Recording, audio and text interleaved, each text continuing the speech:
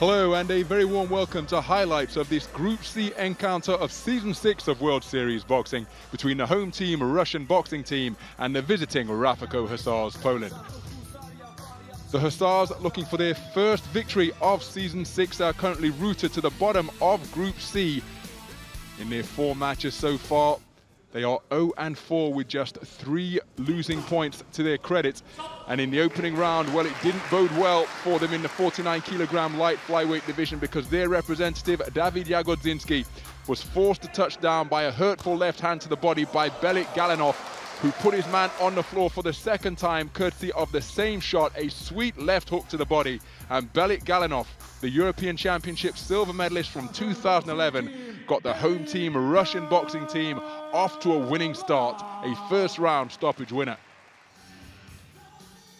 We then moved up to the 56-kilogram bantamweight division, and this promised to be a high-quality affair between the Italian representing the Rafako Hussars Poland, Riccardo De Andrea, and his opponent, Vladimir Nikitin. Nikitin has already qualified for Rio 2016, courtesy of being the #1 56-kilogram bantamweight boxer in Season 5 of World Series Boxing. And in this, his Season 6 debut, he put his quality all over the contest from the opening bell.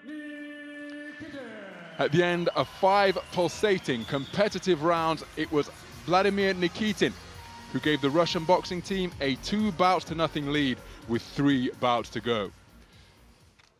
It was then up to the 64-kilogram light welterweight division, and a representative for the Rafako Hussars Poland was Maciej Kostecki.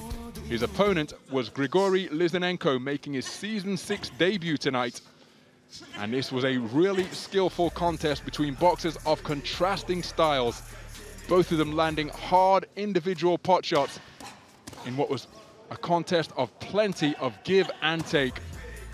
The first 2 rounds were taken in favor of Lizanenko, but then during the course of round number 3, an unsightly gash opened over the left eye of Lizanenko. The doctor was called, and immediately upon inspection, he declared that there was no way the contest could continue. The referee declared that the injury was caused by a punch, and so this premature stoppage was marked down as a TKO injury victory for the Rafako Hussars Poland.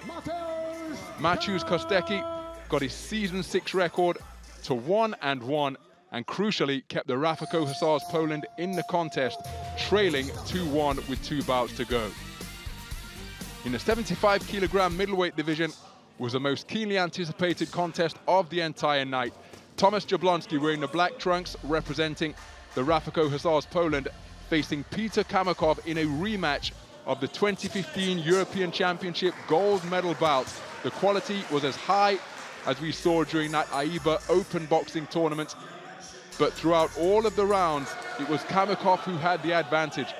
And then, in the 5th and final round, his quality and pressure began to tell. He opened up a cut over the right eye of Jablonski and then produced a sweet left hook to the liver, which put Jablonski on the floor, causing 2 of the judges to score round 5 10-8 in favor of Peter Kamakov. He secured a repeat victory over Jablonski, and any prospect of victory for the Rafako Hussars Poland disappeared with defeat in the middleweight division. That left just the 91-kilogram heavyweight bout to be contested, and representing Poland was Michał Olhas, an experienced World Series boxing operator, champion no less in Season 2, and he was meeting the debutant, a 19-year-old teenager, Islam Tikiev. Tikiev came out blazing, landing hard lefts and rights, but remember, on this, his first foray over 5 rounds, he began to fade in the 4th and 5th rounds. But still, he had enough left in the tank to hang on and get over the finish line. 48-47 for all 3 judges, a hard-fought unanimous victory for Tikiev, and a 4-1 win for the Russian boxing team. They have secured a playoff place in Season 6.